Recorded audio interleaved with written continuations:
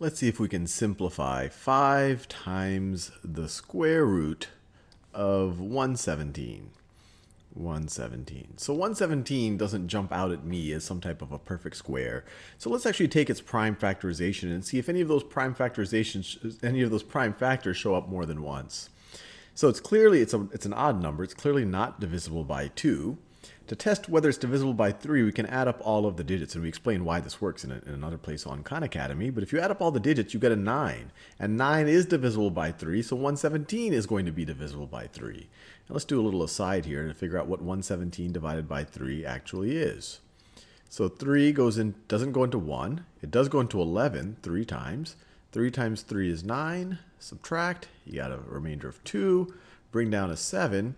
3 goes into 27 9 times. 9 times 3 is 27. Subtract and you're done. It goes in perfectly. And so we can factor 117 as 3 times 39. Now 39 we can factor as, that jumps out more at us, that's divisible by 3.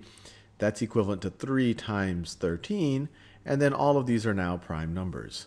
So we could say that this thing is the same as 5 times the square root of 3 times 3, 3 times 3, 3 times 3 times 13, times 13. And this is going to be the same thing as, and we know this from our exponent properties, as 5 times the square root of 3 times 3, 5 times the square root of 3 times 3, times the square root of 13. Now, what's the square root of 3 times 3? Well, that's the square root of 9. That's the square root of 3 squared. Any of those, well, that's just going to give you 3. So this is just going to simplify to 3. So this whole thing is 5 times 3 times the square root of 13. So this part right over here would give us 15 times the square root of 13. Let's do one more example here. So let's try to simplify 3 times the square root of 26. Actually, 26 in yellow like I did in the previous problem. 26. Well, 26 is clearly an even number, so it's going to be divisible by 2. We can rewrite it as 2 times 13. And then we're done. 13 is a prime number. We can't factor this anymore.